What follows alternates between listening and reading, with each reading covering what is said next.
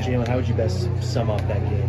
Yeah, I mean, it was an ugly win. At the end of the day, we were able to grab that win and be able to put it in the win column. So, I'm not going to complain about, another win in the win column. Glad we're going 3-0 and, looking forward to going against BYU. Now, how does this type of game, winning ugly, how do you think that can help you guys in the long run this season? Yeah, I mean, it happened early during the season. So, we've been there before. So, hopefully that time doesn't come again this season. But, when it does, we'll be able to say that we've been there before and we'll be able to execute like we've been there before.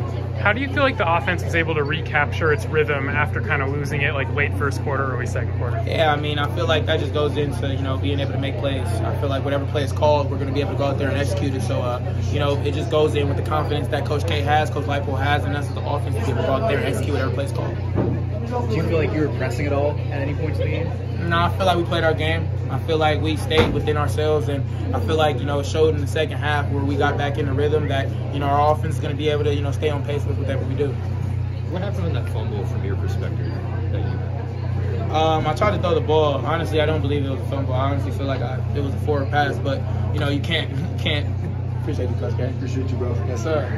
I mean, you can't complain about stuff like that, so, I feel like it was what it was, going to the next play, going to the next drive, and try to make it better.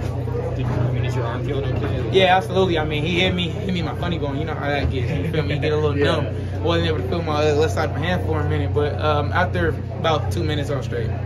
How did it feel being able to kind of get Mason more involved this week, and he had some big catches for you guys down the stretch? Yeah, I mean, it's shown in the past 3 years since, Mason's been in this offense that he's going to be able to make plays when whatever play is called, and when the play is called to come to him, he's going to be able to execute it. How big was depth for you guys tonight? Yeah, I mean, that entire running back room made a lot of plays when the ball came into their hands, and I feel like, going forward, we're just going to be able to keep on relying on them to make plays when we need it. All right. Thank you. Thank you.